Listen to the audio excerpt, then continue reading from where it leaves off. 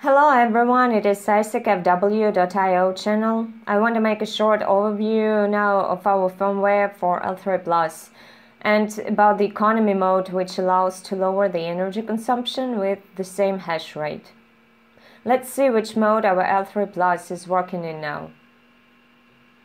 This device you see is totally standard from the factory, and we see here 500 megahash. It's been working for 30 minutes already. The energy consumption in the web interface is 660 watt. Let's see what the real watt meter shows. It's 654 watt. There is a little difference between the watt meter value and the web interface value. And I have already noticed that our web interface values have a small margin, and it's done on purpose.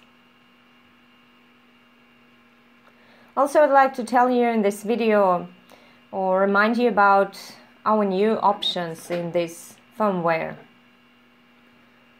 Look, it is the watchdog.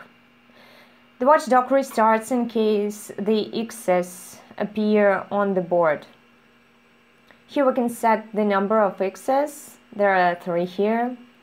Also, it restarts when the hash rate becomes too low. We can set in percentage the speed of the fan, which is located on the miner. And also we can stop running or restart when the temperature is 800 degrees. For L3 Plus, this temperature is really critical. Also, let's check our chips, how they're doing in the economy mode. We see they are all in the green zone. I'll show you the mode I used to achieve this result.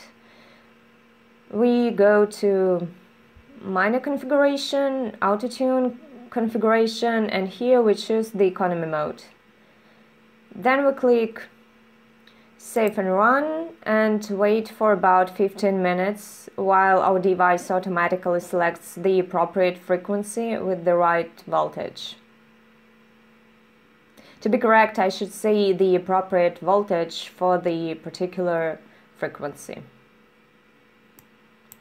So we see again it's 500 megahash, 502.4 with 660 watt energy consumption in the web interface, and the real consumption is 655.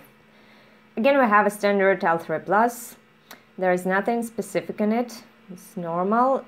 And classy, I reboot the device to ensure you that this very device is working here.